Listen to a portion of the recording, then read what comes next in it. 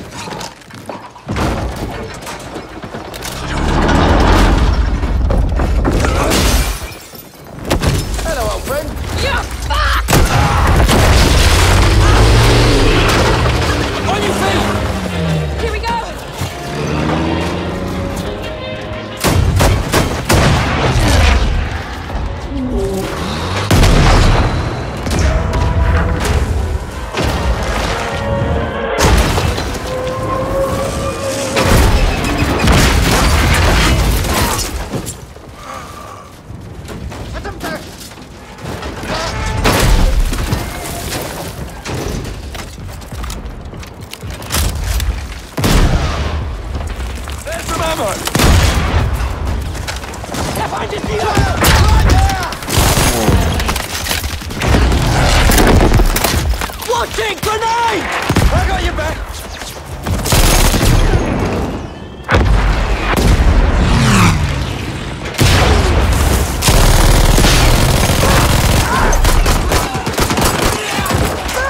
That's the rockets!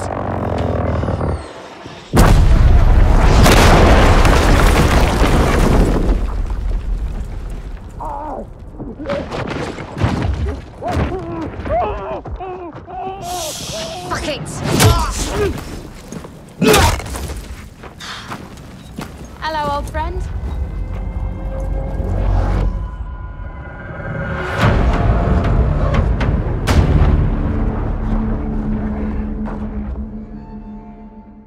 Alright, so that trailer was kind of all over the place. It was trying to depict, I believe, Operation Market Garden, which was something that was actually depicted in Battlefield 1942. After seeing that trailer for the first time, I have to say I was a bit let down by the trailer. Not necessarily by what Battlefield World War II might be, but that trailer made it look absolutely insane and not a good representation of a tactical military style shooter, which is what I expect from a Battlefield game. It felt more like Call of Duty with the sequence of a player picking up a grenade and throwing it back at the enemy, and then it being shot out of midair, which exploded and then took down the German aircraft. That kind of thing is like sort of, it looks cool, but it doesn't represent necessarily what I want from my Battlefield game. Even though those kind of things can happen in Battlefield games, and it's cool when it does happen, it's not happening all over the place. So I believe that this trailer is a pretty exaggerated representation of what the next Battlefield title will be. That's basically my hopes. So the trailer makes me nervous, which in a sense doesn't make it a good trailer, because you want a trailer to hype people for the gameplay, right? You put this side by side with the Battlefield 1 reveal trailer, and I was pumped for Battlefield 1, like super excited. Then you watch this trailer and I'm going, oh, okay. I really hope the game doesn't feel like that when we're actually playing it. So it's a different direction for DICE trailers. I don't think they had the same people making the trailer this time around. So, you know, it could just be a stylistic choice based on the person making the video. But I didn't really care for the trailer. But I did like a lot of the things that came out from the reveal event. The biggest piece of information coming out of this event is the fact that Premium is gone. Maps and weapons and all that stuff being released in the future will be available to everyone who owns the Battlefield-based game. They also said that there won't be any pay-to-win mechanics in the game, so I assume that means that there won't be any weapons locked behind money, because otherwise you could argue that some weapons are better than others, and if you can unlock them with money, then it's pay-to-win. So sounds to me like you're going to get everything you want without having to pay money, and hopefully that means that DICE's plan to generate revenue post-launch will be tied purely into microtransaction cosmetic items. And I'm totally fine with that.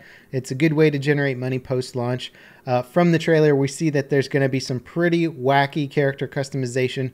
Hopefully it doesn't make the game feel less like a military game at the end of the day. I have a feeling the trailer's probably showing off some of the more extreme customizations. And like in Battlefield 1, they have some of the gold-plated tanks. Not everybody's driving around with that, or not everybody wants to drive around with those. So I think, or at least I hope, it will not take away from the realism or the authentic feeling of the game too much. One of the biggest focuses of the reveal was fortification changes to the gameplay. Players will now have the option to build fortifications, and in fact each class will have the option to build different kinds of custom fortifications, support class laying tank traps and stuff like that. And they showed the building of sandbags and reinforcing structures. So if a building gets destroyed at one point in the battle, players will have the option to rebuild at least part of the building or refortify it, maybe even mount some machine gun emplacements on it. So this is a really interesting concept. It'll certainly make battles more dynamic, less predictable machine gun placement. They even added to that in saying that destruction is becoming higher fidelity. There's more nuance to it. It's more realistic. More things can be destroyed or deformed in the environment. Battlefield already has some of the best destruction in any multiplayer game, so the fact that it's getting better is exciting. And with that also comes more dynamic bullet penetration. Now, they've already had bullet penetration in Battlefield games. Currently in Battlefield 1, you can shoot through wooden fences or certain types of destructible wood structures and kill the person behind it. But they're talking about shooting through walls and different types of walls. Higher caliber weapons will shoot through more stuff. So if you're trying to shoot a pistol indoors, it might not go through walls where a machine gun or assault rifle could. This sounds very interesting.